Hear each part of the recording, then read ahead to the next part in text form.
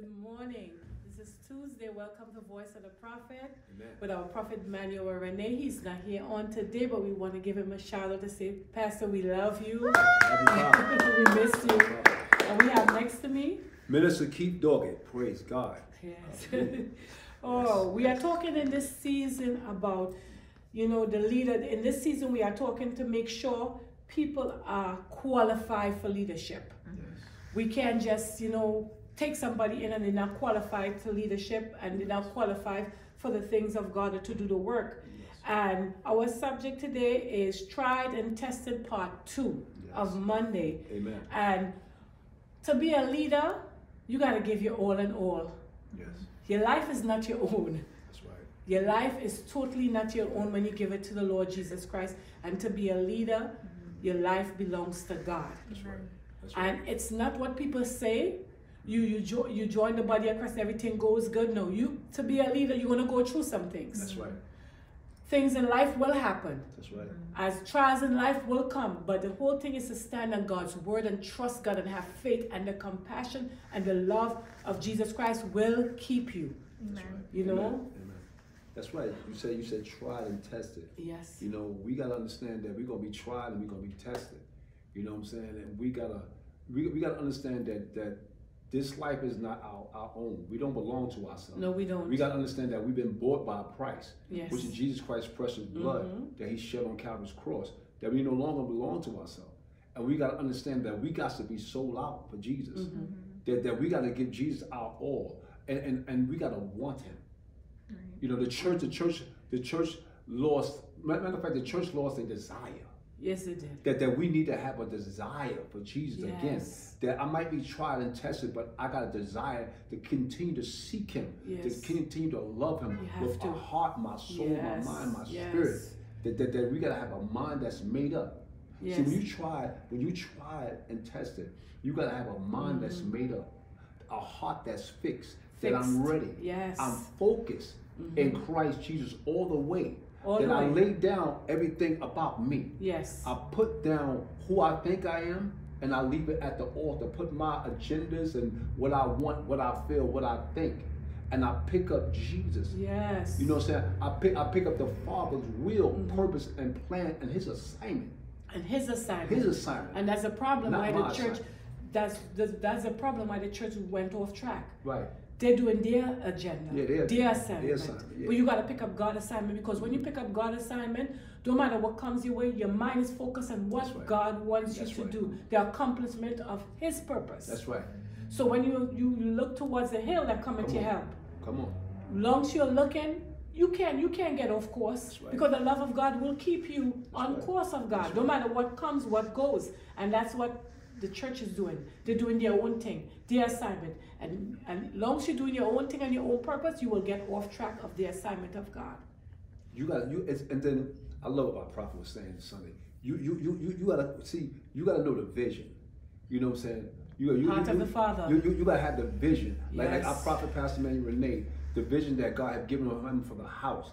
That you gotta pick up, you gotta put your vision, you gotta put your vision down and put everything down by the altar. Yes. And then you got to pick up the vision that's going on with the house. Yes. The work of the ministry.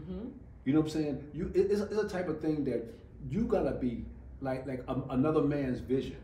Like this is our prophet, Pastor Manuel Renee vision. Yes. And we gotta support the vision. Yes. By any means necessary. Whatever we gotta do, whatever it takes. And we gotta be builders of this ministry. Yes. And Builders, as you not said, attendees, but builders. as you said, his vision, but we're going to fix it for the people who want to be so, have people who are always thinking. It's God's vision. Right. And Pastor got God's vision. That's right. And he passed it down to us. That's right. It's not something that he picked up for himself. God is the blueprint for everything that's going on in Zion. That's right. Zion. And this is teaching us how to be leaders. And long as we have the blueprint and we have the compassion in our heart to lead, God is always going to take care of us. It says in 1 Timothy 3:4, he must manage his own household well, keeping his children under control with all diligence, with respect, well behaved. I love the message, because the message is breaking it down to you straight and foremost how your children should be. and what they expect from your kids. You cannot say you're a leader and your kids are all over the place, and you cannot say you're a leader and your household is not behaved. You understand? You have to be the first partaker. As for me and my house, we will serve the Lord. This is the rules of God, and this is how we're going to live. This is what God's kingdom says that we should live and how we should behave. Right. And it says it right here. Household well behaved, keeping his children under control with all diligence, keeping them in respect. Now, I like this word respect because we live in a time that nobody has respect. And you cannot say you're a pastor or a bishop or a leader and your kids are disrespectful. And let me tell you something, your kids are disrespectful, you never make your kids be disrespected to the man or the woman of God who is ruling the house of the Lord, especially the pastors and the bishops. You cannot have that. Because if they're disrespectful to them, they're disrespectful to God, and they will be disrespectful to you. That's right. They have to be well behaved. That's what it says. They have to be well behaved. And when I look at it, it's about order. Yes, you have to have order. You got to have order. If you don't have no order in your home, how you gonna have order in the house of God? Yes, and your household is like a ramshackle. Your kids running through the house, going crazy, disrespecting you, have no manners, have no respect, doing what they want to do. You gotta check your kids. Yes. You gotta check your kids. Your kids gotta know to respect you. Yes. They gotta have honor. Yes. Because nowadays, these kids don't have no honor. They're very disrespectful. First, they got to respect God. Because if they don't respect God, they're not going to respect you at all. Of course. You got to teach them. I like what Pastor does. No iPad. When it's time for teaching, you all can sit in school. You all can sit down here and, pay attention. You understand? To the word of God, which is the most important thing in life. Because you need the word. It says, for a man does not know how to manage his own household, he will be taking care of the church. How could he manage his own household to be taking care of the church? You can't take care of the church if you can't manage your own household. How could you do God's will? How could you do God's work?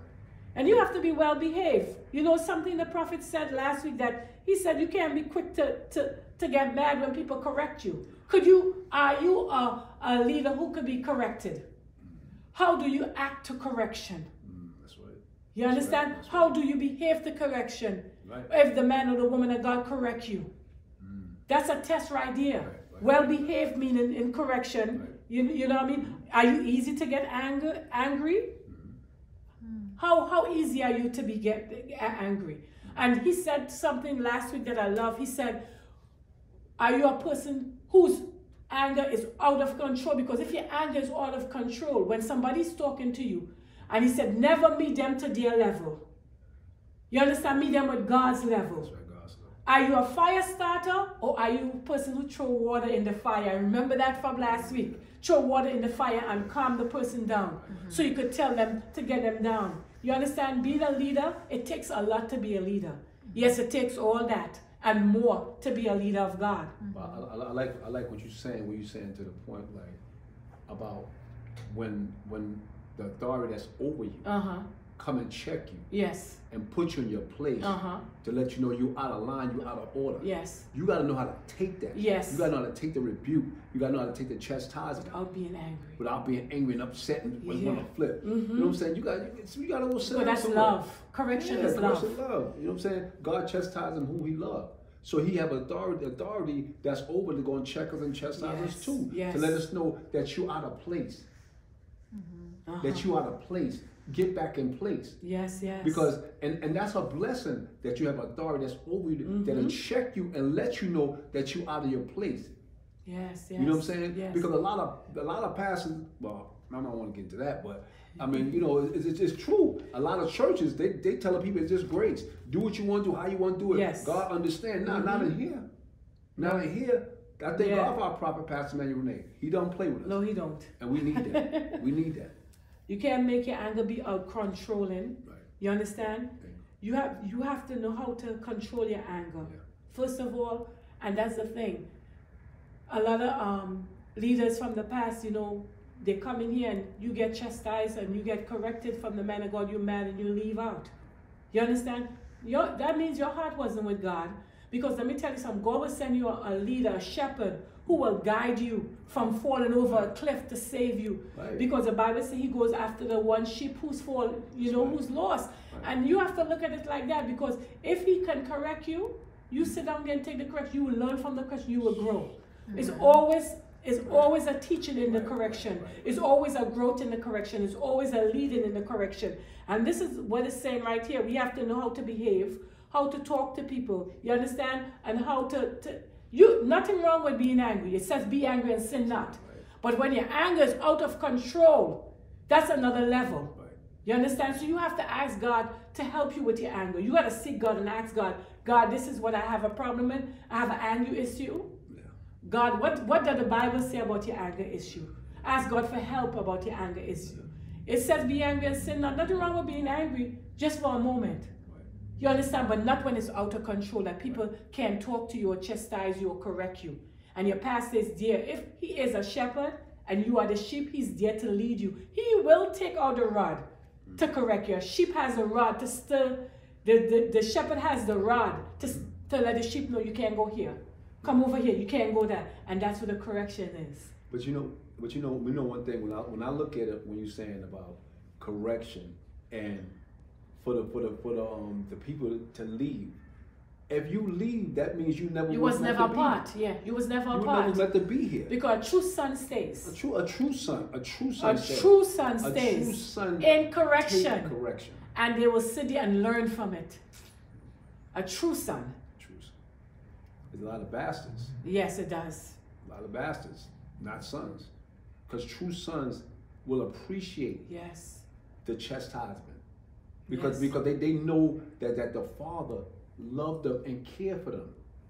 That you are alive. And you got to take that in consideration. Yeah. Not be angry. No. Because it's like, because see now you allow the enemy to come through a back door. Yeah.